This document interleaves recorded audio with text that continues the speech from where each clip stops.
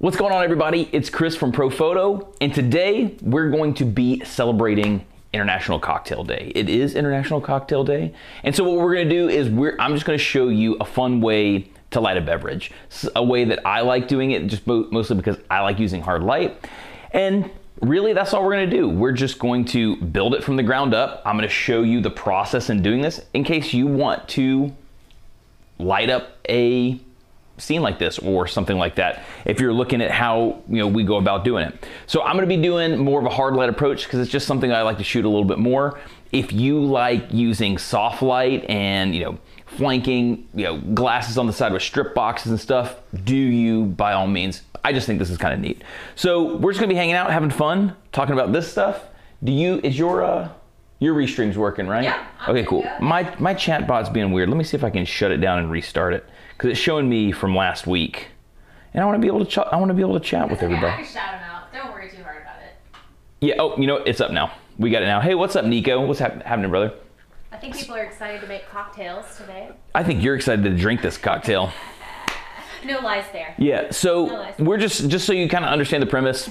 It's, once again, International Cocktail Day. So one of mine and Kate's favorite things to do is hang out at the beach and have margaritas. So that's what we're doing today. We have Caitlin concocted a fantastic jalapeno mango margarita. Is that what it is? That's it. So that's what we're going to be photographing today. And we're just going to kind of decorate the set. I'm going to show you from top to bottom how we build it, talk about all the things that we have. That way, if you're looking for something like this, you can go find the thing. So let's just start with... I'm going to go wide. Yeah, that's fine, because we're going to start with the scene now. So let's just start with what we're using to photograph the scene. So these are just mat boards from an art supply store. So I just got a couple of colors that looked really, really good together. I knew that we were going to be making an orange drink, and I thought that orange would pop really, really good with these greens. Plus it has that kind of that island palm tree vibe, which we're going to bring in with a little gobo action, and we'll show you how we do that stuff as well. We won't get too deep into what gobos are. We're going to talk about that some other day, but we're going to be goboing up a little bit, and we'll talk slightly about it. So once again, these are just mat boards for framing pictures. So, and you can get them in lots of different colors. Blick Art Supplies, where I got these. I'm sure there's, like Sam Flax here in Atlanta and stuff like that. It's gonna have cool things like that as well. So just look for a place that you can get those. We initially were going to use the camel colored sweep paper for photographing this, but we just didn't like it as much, and we just went with a basic floor and wall. What happened? Don't be alarmed, but there's a young lady on your set wearing headphones. Yeah, she's very dangerous. Don't look at her in the eyes. And it's weird. She's like drinking cocktails. Yeah, she's drinking the props. Yeah, hey, stay away from the props and don't look her in the eyes. But also don't not look at her in the eyes, because it can be dangerous either way. So yeah, that's your backdrop. So mat boards, bada bing, bada boom. Then we're gonna be using two lights for this. One is going to be a Profoto A10. I have it set up over there. It's not actually set up. I kind of it's not moved around in the, oh, hey, look at that. You're pointing right to it. It's not in the place that it's going to be. And I'll tell you kind of how we're positioning that. The second light, to lower the contrast, that way it's not as contrasty, is going to be this B1X with a large white deep umbrella. Went with the white umbrella just because the nice thing about going with the white umbrella, the transition's a lot smoother. It's a big, nice umbrella, so it's gonna be really soft. It's gonna fill in those shadows very well. And that's the reason we went there. You could go with the silver and hit it with the diffusion panel if you want to. I just didn't want to overcomplicate things. So white umbrella, no diffusion panel, do a B1X, and that's gonna be our fill light. And we're just gonna build this shot by shot. So we're gonna start off, I'm gonna put the, oh, I got a little schmuckus on the, sorry, I had a little schmuckus on my... Always distracted. Well, it was staring at me. I was like, hey, that's getting close to the glass of my lens. I would prefer it not do that. So what we're gonna do is we're going to build each light, then we're gonna add in the gobo and kind of show you the process of building this. I'm not gonna use a light meter. We could, that'd be fine if you wanted to, but it's just Kate and I and you, so we can just kind of fill this out. I know where the light's power need to be, because obviously you've seen the card, you've seen what we photographed already, but I'm gonna kind of show you the process of how we worked through it and got what we wanted. So camera wise, everybody always likes to know camera stuff. So I will tell you, I am using a Fuji X-T3. I'm using an 80mm macro lens at f8. We're shooting ISO 160, correct? ISO 160 and a shutter speed of 1/250th of a second. So those are my camera settings. Got a Connect on top of the camera that's triggering my lights. Sweet.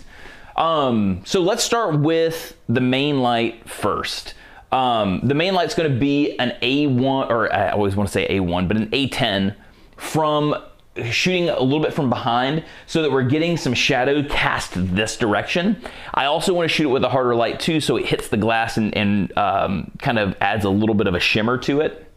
It's cool. The only thing that the drink does is it's a little diffused, it's a little cloudy. Yeah, it's muddled. Yeah, it's muddled. So it's a little cloudy, so it's not gonna give me as much shine through the glass, but that's fine. It should still hit the rim and shine through. Also, the harder light is going to highlight like the salt around the rim of the top of the glass and the spice around the top of the glass. So that hard light should give us some nice shadow, some nice texture. So that's why another reason that we're going with the hard light, to kind of really just show off everything about it. So let's bring in the cocktail, let's bring in the subject matter. All right. So I've got my B1X is off, correct? Cool, we're off there. And then, Fresh one. cool, we have a fresh one, sweet. Let's see here. We have a small watermark on the background, so we kind of know where this thing's supposed to be placed at this point. I want the placement, I want to shoot down on it a little bit more so we're getting a little bit more of the circular shape of the glass. Also, I want to try to keep the entire glass within the light green, so the dark green kind of just adds a little bit of visual interest to it. So let's bring, I have, just so you can kind of see how I have this set up, just in order to get the light further away from the drink, I have the A10 set up on a grip arm that I can push over my workbench and get the light a little bit further away. So that way, one, it's a harder light source, so when it shoots through the gobo, we'll have more defined lines from the shadow that it creates. And then two, the light once again gets harder, so it's a little bit, it shows a little bit more detail in the drink as well. So let's fire this bad boy up. Cool, it's on. I already know. Do you want me to add the muddle? Let's just do it. Let's just do. You know what? As we go. We can just add it now. It's not that big of a deal. Oh, okay. Let's just add it. That way they can see it build. Okay. So Caitlin's add the muddle. I'm gonna slide this A10 in behind her. It's kind of gonna be backwards because I put the accoutrements. Oh, you put the accoutrements on the other side. It's fine. It's fine. So I'm gonna try to get this A10 right over here. The cool thing is you can turn the continuous lamp on. I know y'all probably can't see that as well as I can because it's pretty subtle with the video lights, but I can kind of see where the light's hitting. One of the things I wanna try to do is I wanna keep the light from hitting this. I have a couple of light stands set up, like, so this light stand here just has a grip arm to hold this mat board taut. So I want to make sure that the light's not hitting this stand and casting any shadows. I want it to be really, really clean from the side. So we may have to make a micro adjustment to that. Power level wise, I know where I'm supposed to be, but I'm gonna turn it down and then we'll adjust it like we're doing this in real life, because I guess we are doing it in real life. I'm gonna take this air remote in my hand just so I can power up and down from where I'm at. Make sure I'm on the right channel. Sorry, this is super fun. I love doing this kind of stuff. Hopefully you guys are gonna get a lot of stuff out of this. So, do you wanna put the computer screen up so they can see it build? So I'm gonna go ahead and take one shot. And you can see what the first shot looks like. We waiting for it to load. Okay, so that's the first shot, just the main light. The shadow is kind of raking off to the side the way I like. I might actually raise the light up a little bit higher to bring that shadow in a touch tighter. But that being said, I might actually want to, we'll see what it looks like when we bring in the fill light, but I may actually want to shift this muddle and the lime over to the other side, kind of like in the card shop. But you can see with the hard light, a lot of texture on the rim of the glass. Very, very cool stuff, but we're definitely underexposed.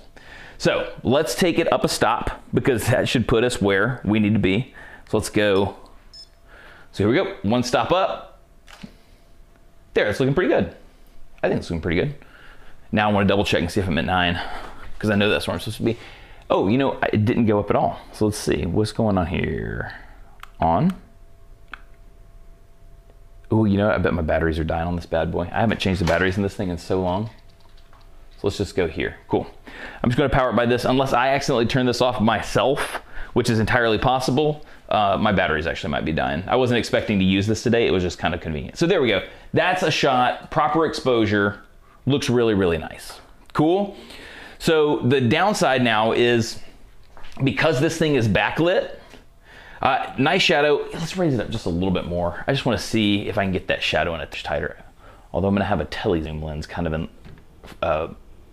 modifier in the way. So, but once again, really, really good detail on the rim of the glass, good detail on like the jalapeno, so you can see all that texture, which is great. Same thing on the lime behind. The muddle looks really, really good. Lots of texture there. So sweet. We have that there. Perfect. So let's see what happened when we raise it up a little bit. Yeah, so it starts to bring the shadow into the frame, so it's not being cut off. I like that. I think that looks pretty good. So now let's bring in a fill light. So because one of the big problems that we're having now, and once again, I'm probably gonna have to bring the light in closer this way, because what's happening is if you see right here, you can see it's starting to get all messy around this line back here, and that's just because there's things like, there's stuff creeping into the light. So we're gonna try to, are we cashing up a little bit? Yep. Gotcha. Things get a little spicy in here. What can you say? It's International Cocktail Day. So, what we're gonna do is I'm gonna bring the light forward just a little bit to try to knock some of this out, and then we're gonna bring in the fill light. So let's do this. Let's just roll this a little bit further forward. We don't have to roll it forward by much, but we just wanna kind of get it to where the flash head doesn't start to creep behind this thing. So that's what we did. So we're right here now. We're B, just make sure that I'm not creeping into the shot with my umbrella, and we're not. So B1X, large white umbrella, so it's huge. So this should give us some nice coverage. It should hit the beverage really, really cleanly, but then it should start to bring up all that contrast, and we'll see a nice transition between the greens. It'll look really, really nice, I promise. So right now we're gonna be 2 stops down from where I personally wanna be, but once again, this is all a what do you like versus what do you not like. So let's take the first shot with the fill light in there. Doesn't look bad. It's maybe a little more contrasty than I would like, but it's still not bad. So we're at a power level of 5.5. I'm going to bring it up a little bit just to, one, bring this green up some more, but also to bring the shadow up some more. So I don't want it to be quite that contrasty. Let's see what happens if we come up 1 stop. So here we go. 3, 2, 1. Bop. I know I'm counting down to a drink that's inanimate. So that's looking good. So it's starting to come up nicely. It's still maybe, I'd still like a little bit more light here on this background, but it still looks pretty good. I'm gonna bring it up 1 more stop just to see what happens. Cool, just make sure that I'm not in the way of that thing. And then so we're gonna go to 7.5. So let's see what happens here. 3, 2, 1, perfect. I like that. Cool, it's nice. It's not overly contrasty at all. I can see a nice clean line between the 2 greens. Honestly, you know what I might like? I know I shot it before at this power, but what if I come down a half a stop, split the difference between what that last shot was and this shot, and I think it actually might look pretty sweet. Yeah, that looks good. So we have a little bit more contrast. I think this looks pretty nice. The 2 greens look really great. And we have a lot of nice fill. So once again, you can see all that texture on the rim of the glass. Really, really pretty stuff. Same thing, the texture on the piece of mango right here. Really, really cool. And then the muddle looks nice. There we go. So you see everything's nice and sharp. The hard light really starts to show off some of that texture, which is cool. But it's a drink on a green backdrop, and that's fine, but like it doesn't yell tropical. And And so I want it to yell tropical a little bit more. So what we're gonna do is we're gonna throw in a gobo. I might actually just have Caitlin hold it in the meantime, just because we're building this thing up the way that we want. A couple of rules on gobos really quick. We're not gonna get too deep into it. You wanna try to get the actual light source as far away from, oh yeah, here, let me get in here. So you wanna actually try to get the light source as far away from the backdrop as you can. And then you wanna try to get your gobo, oh, my buddy John Davis trying to FaceTime me. I'm gonna have to, not FaceTime him right now. So, but you're gonna wanna try to get the palm fronds as close to, are we good? Yeah. Yeah, we're fine, yeah. So, and we're gonna try to get the palm fronds as close to the background as we can get it, or as close to the subject as we can get it. That way it's gonna give us the most, the crispest lines we can. If that's what you're going for, if you want something a little more feathered out, you can bring the gobo closer to the subject. So that's what we're gonna do here. And one of the ways that really helps with this too, once again, continuous lamp. So turning the continuous lamp on the light. So now we can kind of actually see where the shadow falls. Because what we don't want is we don't want the glass to go into the shadow, because we're gonna lose some of the specularity that you get from the hard light hitting a shiny surface. So this will give us the ability to kind of, you know, place the fronds in a way that we like. So do you wanna be the frond holder, or should I just clip it up? Frond it up. You're feeling frondy? Frondish? Okay. Cool, sweet. So some palm fronds, and then once again, we're just gonna try to keep them as close to the subject as we can without letting them cut into the frame. So you can get them a little bit closer, Kate. Let's see if I can tuck it around here, maybe, or something. Yeah, that, let's see how that looks. That might start hitting the thing, but it might be fine. So 3, 2, 1. Oh, that looks great. Okay, they can't see it, my bad. Oh, cool. My bad, peeps. There we go. So there it is with the palm frond. So once again, because we kept it relatively close to the subject without it being in the frame, we were able to keep the detail in the actual fronds themselves, while at the same time trying to keep as much light on the glass as we can. We could probably, let's do it one more time. I actually really like that though. I know, I kind of like it better than the card shot, really. Yeah. That's kind of pretty. Yeah, it doesn't suck. Doesn't suck. So, but this is just an easy way of building a really simple setup. It's really not that difficult to do this. And it's only 2 lights. I mean, hey, right? Mm-hmm. So let's just make sure that those shadows aren't hitting the glass. Can you see that? I see what you're saying. Yeah. Cool. 3, 2, 1. That looks nice. So we still have some sparkle in the glass. It's still specular, but it looks really nice. And then, yeah, I'm super happy with that actually. That's pretty. It's a very pretty shot. Very cool. So that's just some simple ways that you can add some more visual interest to the shot. There are some people who are really good at staging lots of things within the frame to just add more interest that way. I personally, it's not one of my strengths. Could I work on it? 100%. I could work on lots of things. I could work on not eating as many cookies. But it's not necessarily my strength. So I was just able to take something relatively simple, the drink, the muddle, and the lime. Caitlin did a fantastic job decorating the rim of the glass. You're welcome. If anybody wants the recipe, hit me up. Yeah, Kate will hook you up with the recipe. So just hit her up at the Kate Fain. I'm at the Chris Fain, so it's pretty easy to find us. But Kate's good with the recipe. But yeah, so you can just do something simple like adding a gobo for some visual interest, a little bit of shadow that kind of helps tell the story. So we have, like back at the screen, we have the palm frond. Oh, you can see it in the corner, sweet. Yep. So you can see the palm frond, which is kind of cool, the little shadow of that kind of has that tropical vibe to it. It's clearly a very tropical drink with the colors and the decorations of the rim and stuff like that. And then just to kind of help it feel a little more cohesive, we have some matte board that we taped into a V shape, and it's really that simple. It's not anything that's overly complicated. You could take really cool photos just by messing around with some stuff, and once again, 2 light sources. And I didn't even put a diffusion panel or anything over the front of the umbrella, and the A10 is bare bulb. The one thing that I did do to the A10 is I zoomed the head all the way in, so it's not really, really wide. It's pretty pointed. Let me, White chalk? let's go to the white chalk real fast. I pointed it in. Oh, you know what? I lied. I was actually zoomed all the way out. I thought I zoomed all the way in. Maybe I zoomed all the way out when I, I'm gonna take one more shot with it zoomed all the way in, just to see what it looks like. You wanna frond? Yep. Yeah, and you wanna frond me up? Mm-hmm. We can be best fronds. There. Boom. Shakalaka. Love it. So cool. Getting frondy. The one thing that should change, and actually it might have been better that I was super wide with that shot, because one of the things that you're probably gonna see is the fronds are probably gonna fall off even more because the light's more pointed, so it's gotta hit a specific spot. So let's see what happens. 3, 2, uno.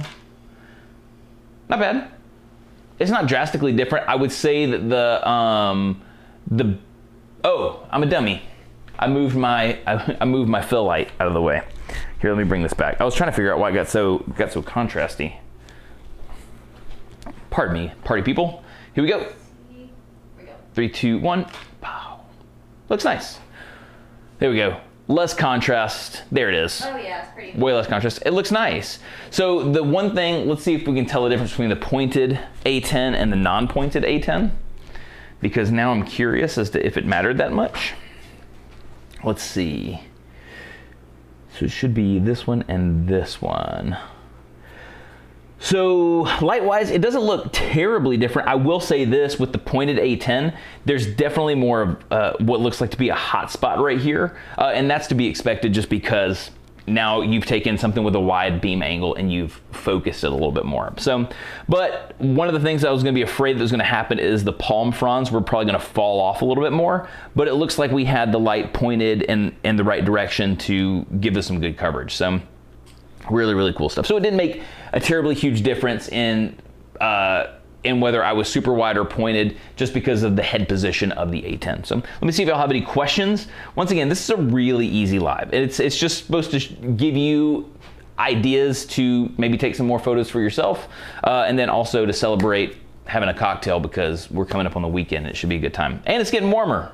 Mm-hmm. Although you couldn't tell it the last couple of days in the ATL. So let's see, let me get out of here. Let me get over here to my chats and see what we got. Let's see. What's your favorite thing to photograph? My favorite thing to photograph are people. I got into photography first and foremost by photographing Kate. So she was, I'm one of those people who thinks I can do everything, maybe to a fault sometimes. But when we were a lot younger, Kate was an opera singer for a long, long time. And one day she goes, I need some new headshots. And I was like, my friend had a nice camera, and by nice I mean like my friend had a Canon Rebel, which was way better than anything I'd ever played with, but I was like, I could totally take your headshots. And it started off like that, and then now the sickness has gotten worse, but she's still my favorite person to photograph, because it's the reason I started photographing, but I love taking pictures of people. So that's what I like. A little saturation is needed. Let's saturate it. Let's saturate it up. I was messing around in capture a little bit earlier, but maybe, yeah, all my stuff's there, but here, let's saturate it up a little bit more. Let's get wily with it. So what I would probably do, let's go in and focus on some colors. Let's go in here to a little green, since we definitely have green in there. Let's see what happens when we pump the green up. It's maybe a little bit more than I'd like. And then we kind of play with I like the warmth of that though. the color cast. There we go, right? And then we have some orange in there, so we go in there, we could pump that up some more if you really wanted to kind of play up the orange. The only thing that gets with me too much with the orange is that muddle gets a little too like in your face. But you can go in there, you could play with the lightness if you wanted to, you could bring that up. So you could do a lot of fun stuff with it. But yeah, you could definitely pump up the saturation. It's fun stuff. Play with it however you like. Really, really, really cool stuff. Let's get right here to Restream and say hi. What's up? Oh, my man Joel's in here. What's up, dude?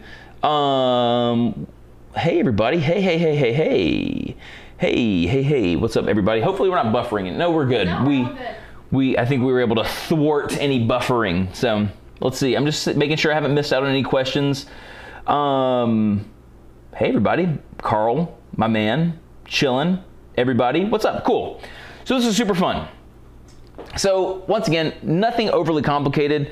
Let's just, right before we close this thing out for the day, let's talk about what we did, camera settings wise, and that way you can see the setup. We'll also have a whole Profoto page on our website. It'll probably go out if you're a member of our newsletter. Sign up for it because we'll send out a newsletter and we'll have some BTS shots so you can kind of see what things look like from different perspectives. And that way you can see BTS shots. It'll have a lighting diagram, so you could use that same lighting diagram to make a shot similar if you would like to, but it'll be awesome. So let's just talk about what everything is again. Once again, just some matte board from a craft store, picture frame matte board in a color that I knew that I wanted. So like an olive green and kind of like a sagey green. Then we have an A10 over here. This is our main light shining from back in the corner, giving us some specularity. I see you sipping on that drink. Giving us some specularity on the glass, but also highlighting the salt and the spices on the rim, and as well as the texture on the charred jalapeno.